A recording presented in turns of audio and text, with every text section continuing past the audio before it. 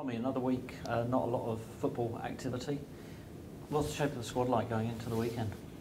Good, healthy.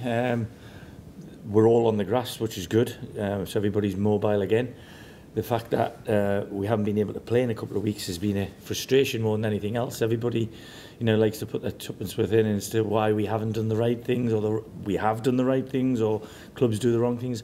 Ultimately, when there's a cold snap like we've had, I feel for the fans because they want to watch football. I feel for the lads because they train hard and they want to play football. And I feel for the clubs that get the stick, because 9 times out of 10 or 99 times out of 100, I'd say the clubs are doing the right things. Ultimately, it's about the safety of the players and the quality of the games.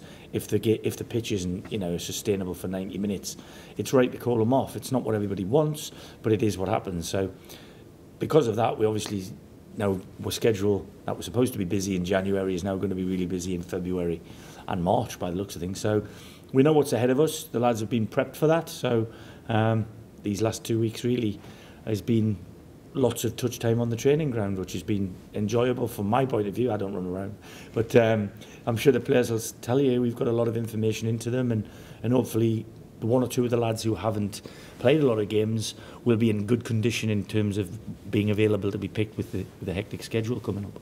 Does the gap for the players make them more hungry when they go out? Is there a balance that you have to sort of rein them in a little bit? Yeah, you definitely have to rein them in, because we prep, as we have done for the 3 games that have been postponed. We prep keeping a lot in the tank for the game, and if the game isn't called off till the last minute, like the Brackley one was, there's a lot of energy there waiting to be let out. So we've got to be careful how we do that. It's not, you don't just take the lid off and let it all go. We've got to let it out bit by bit. We don't want them getting injured by overloading immediately, or very quickly. We've got to get back on the horse, as it were, to prep for the next game. So we prep for Tuesday night up until Monday. So until that game was called off, we kept it in their legs. We give them a little bit more of a session on Tuesday, knowing we weren't playing then. So today was a normal day for us on Thursday, and tomorrow will be light prep going into the game on Saturday at Leamington, which we're very, very hopeful of being on, and I'm sure they are too. Thinking of Leamington, what's your plans and what's the thought processes for that game? Yeah, well, they give us a tough game at our place, and whilst it was the only team we dropped points to actually at home, if I remember rightly, and it was a game where statistically you might think we should have won the game, but they were very much a thorn in the side the whole game. The lad at the time who scored their goal could easily have scored another goal, and we could have lost that game. So Paul's been around the block at this level a very, very long time. He knows what he's doing. He's got a certain way of playing, and if I phoned him up and asked him how he's playing, he'd tell me, because he says, I don't hide anything, Tom. So we're looking forward to locking arms with him, and I'm sure we'll have a chat afterwards about everything and anything like we normally do. But yeah, we're looking forward just to getting the game on, really. So Aaron, nice to meet you. Thanks for coming in front of the cameras for the first time. We've not really caught up before, but tell us about yourself and your background and what brought you to Kings Lynn. Well, of course, I already know Hugo, so we worked together at Lewis, so that was a big factor of me coming here. But then also that I did my own research, and I looked at the way they played, the style of play, it suits me. And obviously they're doing really well in the league, so I just thought, yeah, it's a great opportunity for me. Obviously I haven't been playing as much as I would have liked to in the first half of the season, so it's a great chance for me to come get minutes and hopefully score some goals. You made a cracking start, obviously, against in the last game. Yeah. What was the memories of that?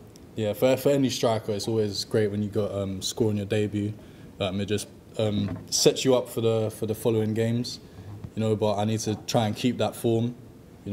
Scoring one, it's all great, but I need to score again. I need to keep on doing it. So, yeah, hopefully I'll get a few more. Has it been difficult? You come into the team like that, you made the start, and then obviously we've had, 3 cancelled games. Has that made life complicated for you settling in, or has that given you a chance to get to know the players better?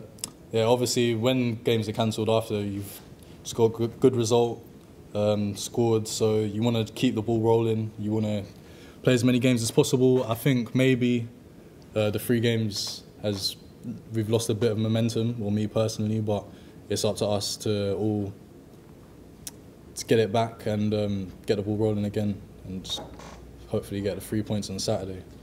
And what sort of player can the fans expect to see from you? What sort of play and what do you hope to bring to the team? Yeah, so I'd say my main attributes are my speed, So I like to score goals, so I'll hopefully try and get as many as possible. On the ball, I say I'm quite direct. I like to try and take players on. But yeah, I just hope to come and excite the fans, really. And what's been your biggest game so far? What's the highlight of your career looking back?